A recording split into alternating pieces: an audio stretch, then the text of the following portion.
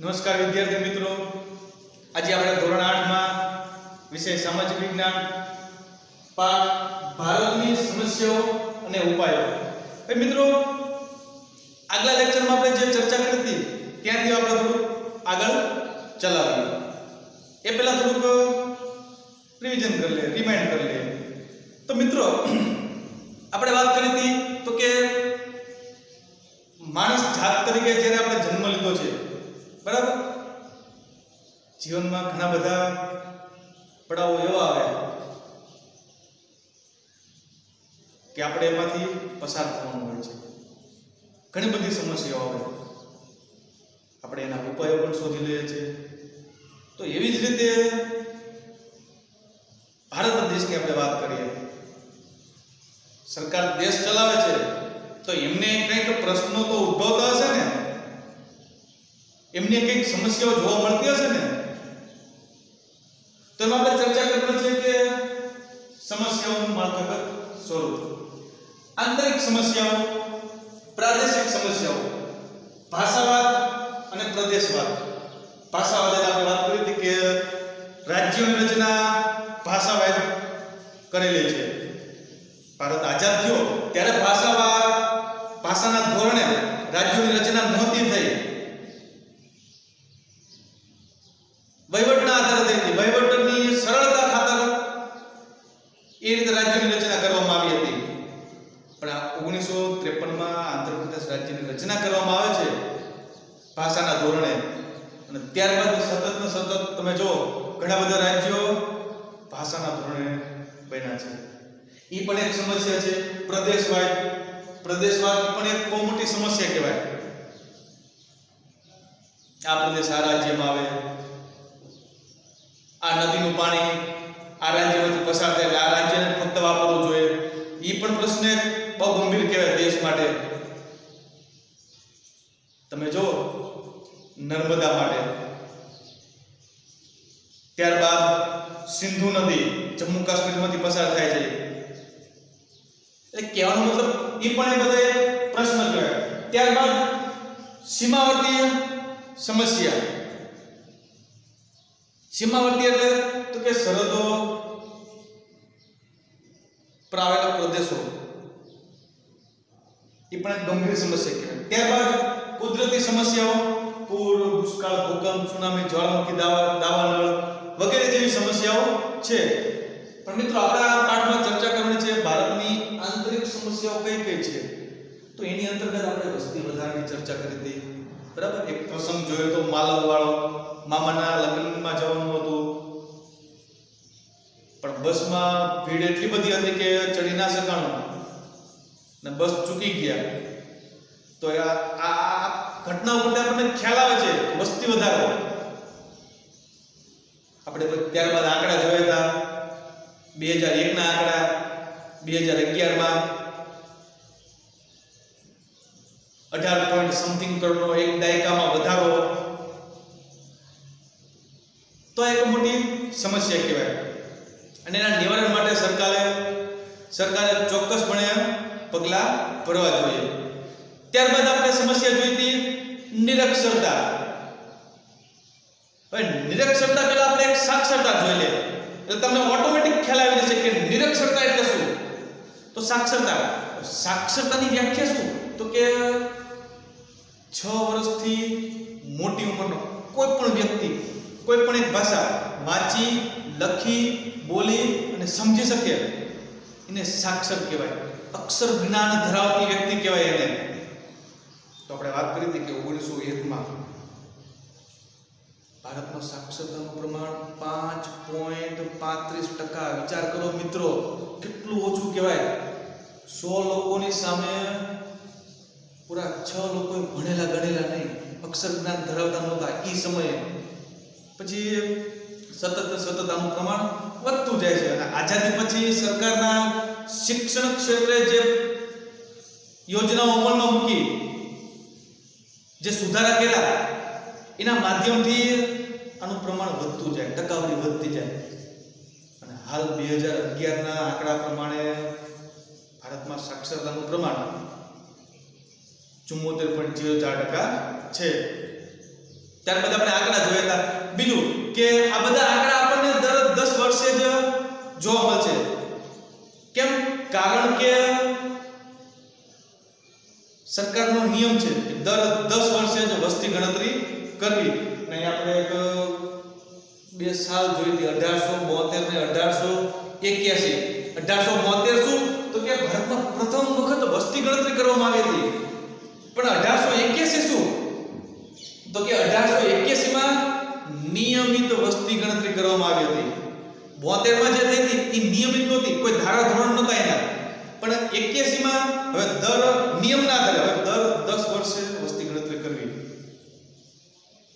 અને એવી જ રીતે દર 10 વર્ષે વસ્તી ગણતરી થાય છે સરકારના આદેશ મુજબથી. છેલ્લે 2001 અને 2011 માં વસ્તી ગણતરી થઈ હતી. હવે પછી ક્યારે તો કે આ જ વર્ષે વસ્તી ગણતરી એટલે કે 2021 માં થશે. એટલે કહેવાનો મતલબ શું મારો તો કે આ બધા આંકડા દર 10 વર્ષે. નિરક્ષરતા, સાક્ષરતાનું પ્રમાણ કીધું ને કે વધતું જાય, તો એની ઓપોઝિટ નિરક્ષરતા. જે ભણેલા ગણેલા લોકો નથી આ એની વાત છે. અને હજી ભારતમાં આ સમસ્યા તો કહેવાય ભલે દર 10 વર્ષ એટલે કે સાક્ષરતાનું પ્રમાણ સતત ને સતત વધી રહ્યું છે, પણ મિત્રો હાલના સમયમાં આ જે ટકાવારી રહી નિરક્ષરતાની બહુ ઊંચી ટકાવારી કહેવાય. હવે એના ઉપાયો શું તો આપણે આગળ ચર્ચા કરીએ.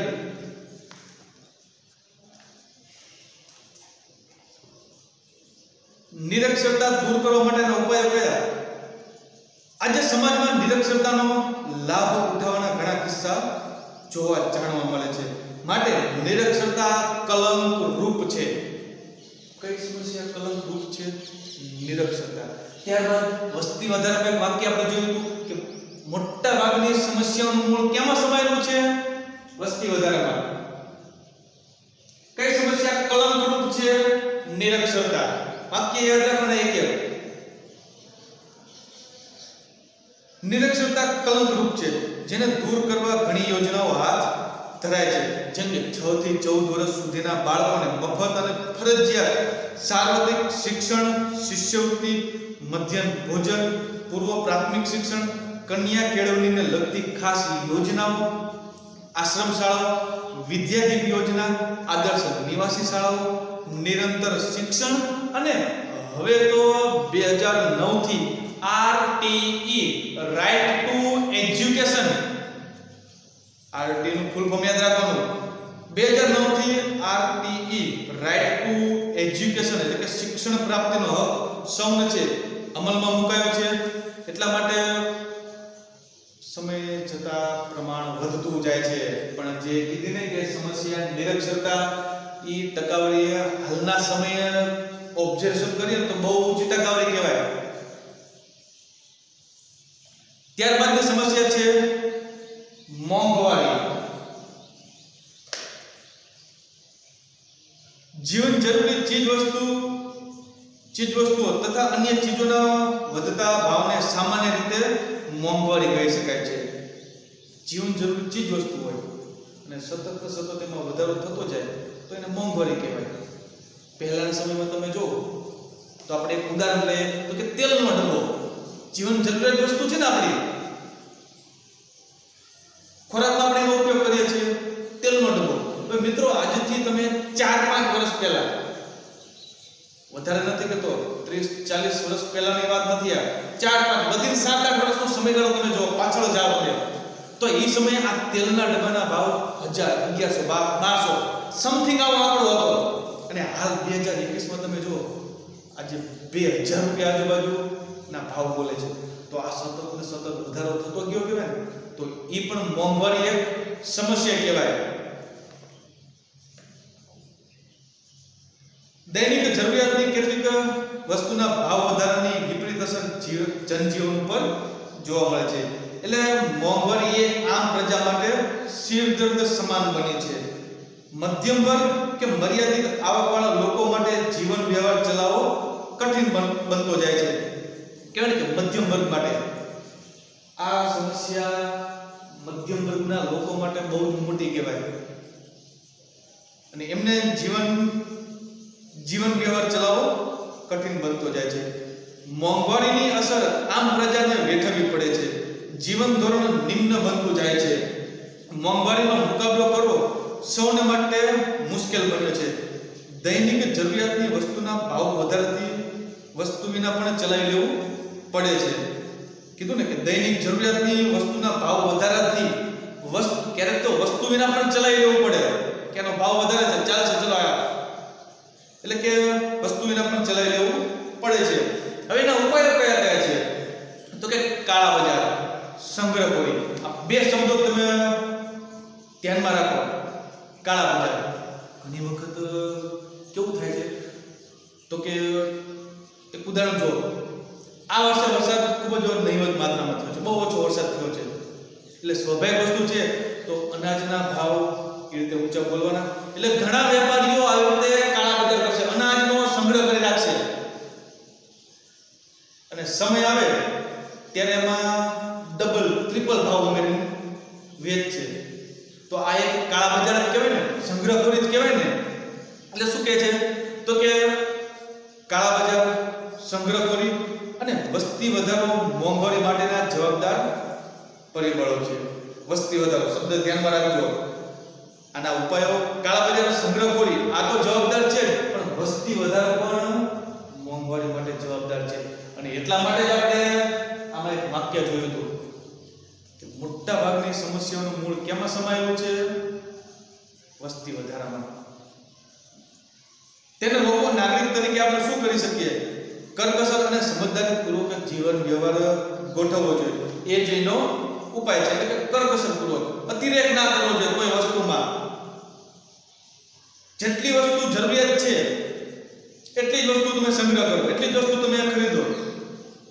કારણ કે માણસની જરૂરિયાત રહે મિત્રો, એક વસ્તુ યાદ રાખજો, માણસની જરૂરિયાત ખૂબ જ વિશાળ છે પણ આ જરૂરિયાતને પૂરી કરવા માટેના કુદરતી સંસાધનો બહુ જ નહીવત માત્રામાં છે, બહુ જ ઓછા છે. એટલા માટે આપણી સૂઝબૂઝ અને સમજદારી અને કરકસરની રીતે આનો સામનો કરી શકાય છે. ત્યારબાદ સમસ્યા છે ગરીબી. સમજો, મોટા ભાગની સમસ્યાનો મૂળ વસ્તી વધારો છે. કઈ સમસ્યા કલંકરૂપ છે? નિરક્ષરતા, મોંઘવારી, શિરદર્દ સમાન છે. ત્યારબાદ આપણા દેશની ગંભીર સમસ્યા એટલે ગરીબી. યાદ રાખજો મિત્રો, ગરીબી આપણા દેશની ગંભીર સમસ્યા છે. દેશના મોટા ભાગના લોકો જીવન ધોરણની પાયાની જરૂરિયાતો જેવી કે રોટી, કપડાં, મકાન, રોજગાર, શિક્ષણ, આરોગ્યથી વંચિત રહેતા હોય તેવી સ્થિતિને આપણે ગરીબ કહેવાય. ગરીબીની વ્યાખ્યા શું તો કે પ્રાથમિક જરૂરિયાતો રોટી, કપડાં, મકાન, શિક્ષણ, આરોગ્ય, તબીબી સેવાઓ આ બધી વસ્તુથી વંચિત રહે છે તો બસ એ વ્યક્તિને ગરીબ કહેવાય છે. ગુજરાતમાં હાલ ગરીબી રેખા નીચે જીવતા લોકોનું પ્રમાણ 14.7% જેટલું છે. લોકોની ખરીદ શક્તિ અને આવકના ધોરણના આધારે ગરીબીનો માપદંડ રચી શકાય છે. મિત્રો આ ટકાવારી ખાસ તમે જોજો. આ કીધું ને કે ગુજરાતમાં ગરીબોનું પ્રમાણ 14.7% જેટલું છે. મિત્રો આ તો પ્રમાણ થોડું ઓછું કહેવાય. કેટલા એવા રાજ્યો છે, કેટલા એવા શહેરો છે કે જ્યાં આ ગરીબીનો આંકડો ખૂબ જ ઓછો છે. પૂરું 2 ટાઈમનું જમવાનું પણ નથી મળતું લોકોને. આજે ફૂટપાથ પર તમે જો લોકો કેવા સૂતેલા હોય છે. ગુજરાતમાં આનું પ્રમાણ કદાચ ઓછું ગણી શકાય, ગણવું હોય તો આપણે, પણ બીજા રાજ્યોમાં, બીજા પ્રદેશોમાં, બીજા શહેરોમાં આનું પ્રમાણ ખૂબ જ ઊંચું છે. બિહાર રાજ્ય જો, ઉત્તર પ્રદેશ રાજ્ય જો, ત્યાં ગરીબીનું પ્રમાણ બહુ વધારે પ્રમાણમાં છે. છત્તીસગઢ, ઝારખંડ. એટલે કહેવાનો મતલબ કે ગુજરાતમાં 14.7% જેટલું ગરીબીનું પ્રમાણ છે. લોકોની ખરીદ શક્તિ અને આવકના ધોરણના આધારે ગરીબીનો માપદંડ રચી શકાય છે. ભારતની પંચવર્ષીય યોજનાઓને કારણે શિક્ષણ અને આરોગ્યની સેવાઓ મળવા લાગી છે. ઉપરાંત ઉદ્યોગ ધંધાનો વિકાસ થયો છે અને રોજગારીની તકો મળતા ગરીબીનું પ્રમાણ ઘટી રહ્યું છે. ટેકનોલોજીની યાંત્રિક ખેતીથી લોકોની આવકમાં સુધારો થયો છે. પણ આ જ ટેકનોલોજીના આધારે જો મિત્રો યાદ રાખજો, છેલ્લે કેમ શું કીધું તો કે ટેકનોલોજી અને યાંત્રિક ખેતીથી લોકોની આવકમાં સુધારો થયો છે. પણ આ જ ટેકનોલોજીએ જે અલગ અલગ નવા ખેતીના જે સાધનો અથવા તો ઉદ્યોગ ધંધાઓમાં જે મશીનો વપરાય છે તે મશીનો બનાવ્યા.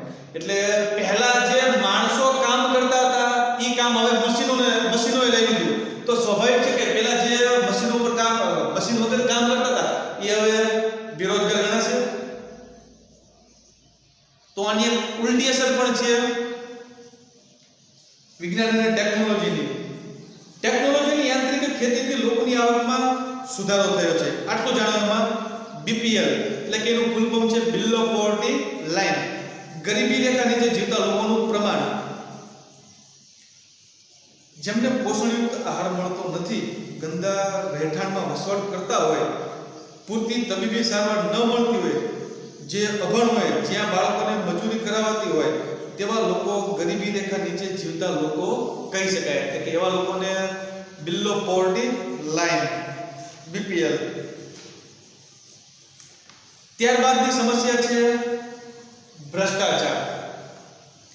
સામાન્ય રીતે ભ્રષ્ટાચાર એટલે જે વસ્તુ આપણા હકની કે અધિકારની હોય છતાં એ મેળવવા માટે આપણે કશુંક આપવું પડે છે, બસ એને ભ્રષ્ટાચાર કહેવાય છે. મિત્રો એ વસ્તુ યાદ રાખજો, ભ્રષ્ટાચારમાં લાંચ દેવી કે લાંચ લેવી એ બંને બાબત ગુનાને પાત્ર છે.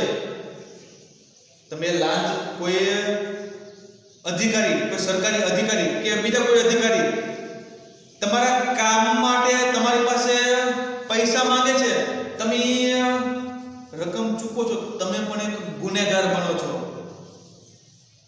એટલે લાંચ લેવી કે લાંચ આપવી બંને બાબત ગુનાને પાત્ર છે. એના નિવારણ માટે લાંચ રૂશ્વત બ્યુરોની સ્થાપના કરવામાં આવેલ છે. સામાન્ય રીતે ભ્રષ્ટાચાર એટલે જે વસ્તુ આપણા હકની કે અધિકારની હોય છતાં તેને મેળવવા માટે આપણે કંઈક ચૂકવવું પડે, તેને ભ્રષ્ટાચાર કહી શકાય. ટૂંકમાં વ્યક્તિ સાથે બિનકાયદાકીય રીતે અનીતિભર્યું વ્યવહાર. એમાં તમને એક ઉદાહરણ આપું કે ભ્રષ્ટાચાર એટલે શું, એકદમ સરળ રીતે સાદી ભાષામાં આપણે એક ઉદાહરણ જોઈએ. હવે મિત્રો, તમારે સુરેન્દ્રનગર નગરપાલિકાએ કોઈ ડોક્યુમેન્ટમાં સાઇન માટે તમારે ત્યાં જવું પડ્યું છે, તો એ ડોક્યુમેન્ટમાં સાઇન માટે એ સરકારી અધિકારી તમારી પાસેથી કંઈક માંગે છે, એટલે પૈસા માંગે છે તમારી પાસે, અને તમે એને પૈસા આપો છો. તો આ જે સમગ્ર ઘટના બની, બસ એ જ ભ્રષ્ટાચાર. અને કીધું એમ કે ભ્રષ્ટાચારમાં લાંચ આપવી કે લાંચ લેવી બંને બાબતો ગુનાને પાત્ર છે. યાદ રાખવાનું, અનીતિભર્યા વ્યવહાર, છેતરપિંડી, ભેટ સોગાદો લેવી, લાંચ રૂશ્વત લેવી વગેરે સ્વરૂપે ભ્રષ્ટાચાર જોવા મળે છે, જે સમગ્ર જીવનમાં વ્યાપકપણે પ્રસરી ગયેલો છે. કેટલાક લોકો અનૈતિક અને બેજવાબદારીપૂર્વક પોતાનો સ્વાર્થ સાધવા પોતાના પદ, સત્તાનો એટલે કે વગેરેનો ઉપયોગ કરી ભ્રષ્ટ આચરણનો આશ્રય લે છે. સમાજનું મોટામાં મોટું દૂષણ છે. યાદ રાખવાનું,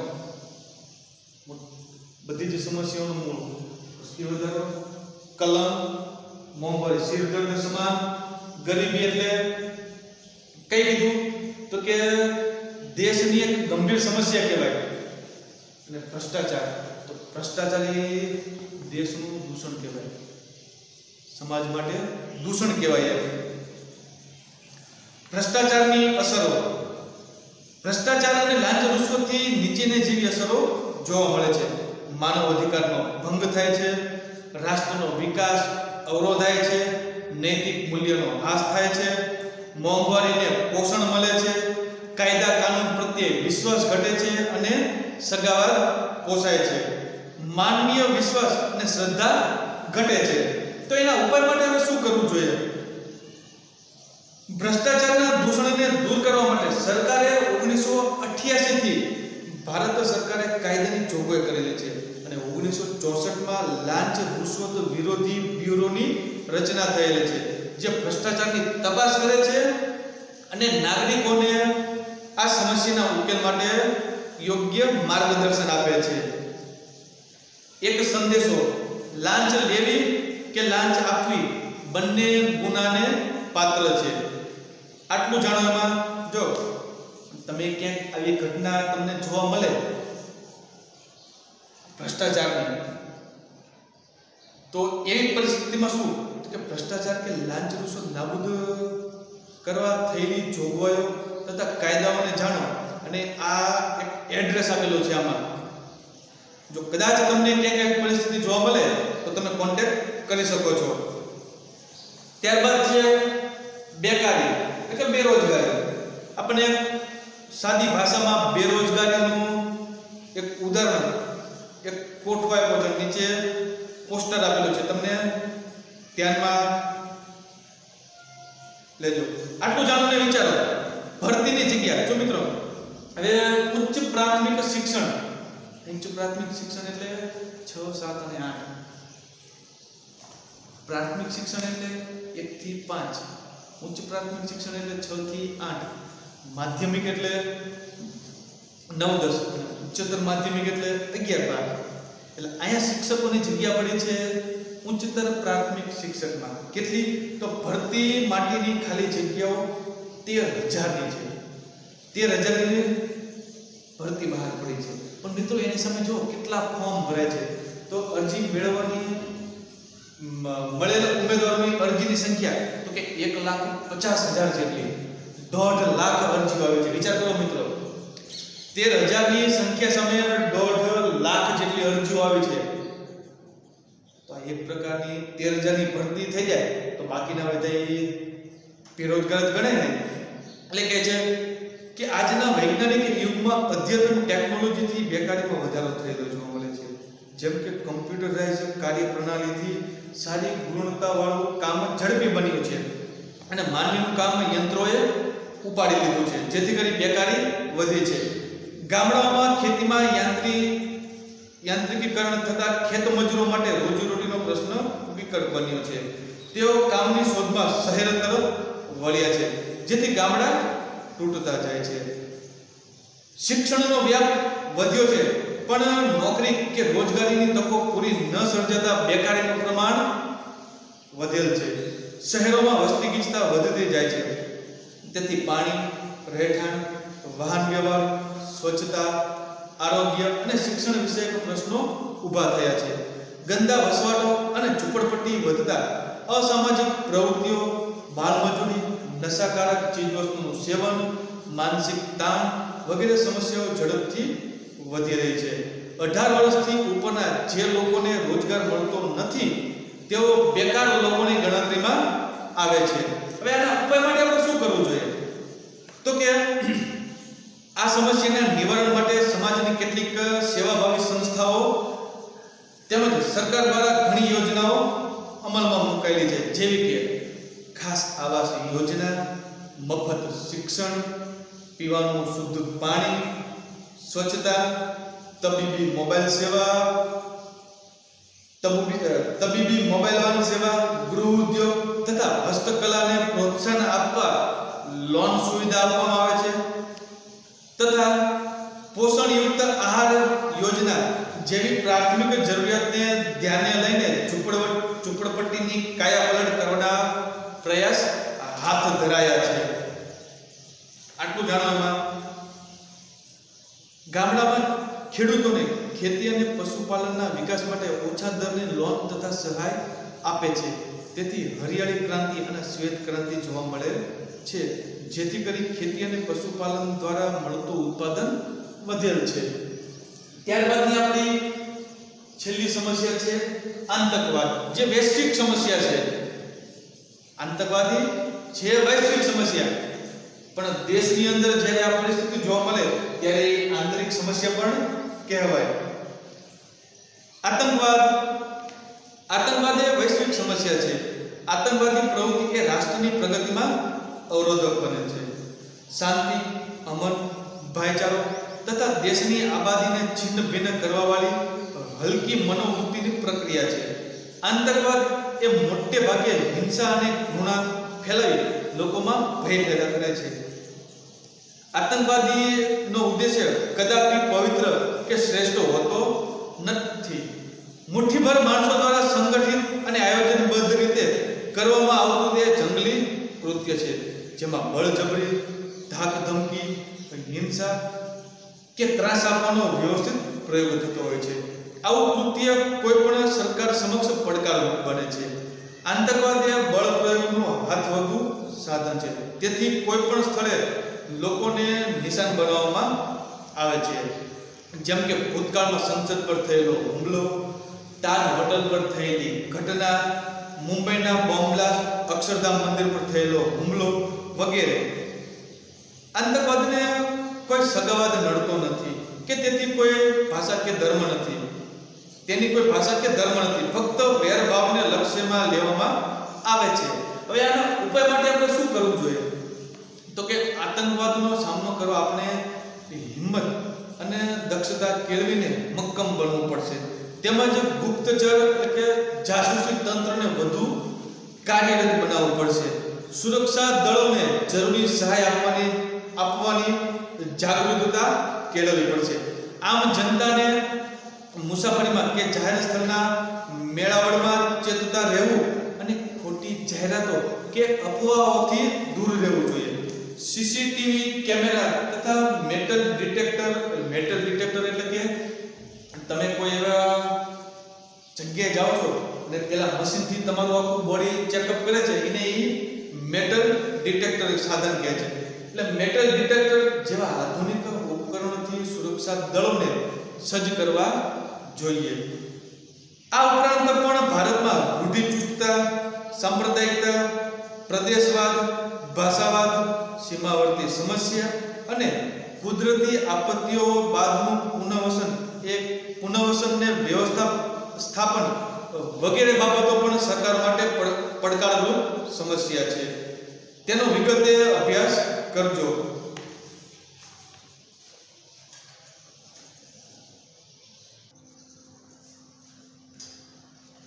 મિત્રો, અહીંયા આપણે ચર્ચા કરી ભારતની આંતરિક સમસ્યાઓની. પાઠને ધ્યાનમાં રાખીને આપણું હોમવર્ક જોઈ લઈએ. માગ્યા મુજબ જવાબ આપો. પ્રશ્ન 1, ગરીબી વિશે સમજાવો. પ્રશ્ન 2, ભ્રષ્ટાચાર વિશે સમજાવી તેની અસરો અને ઉપાયો જણાવો. આભાર.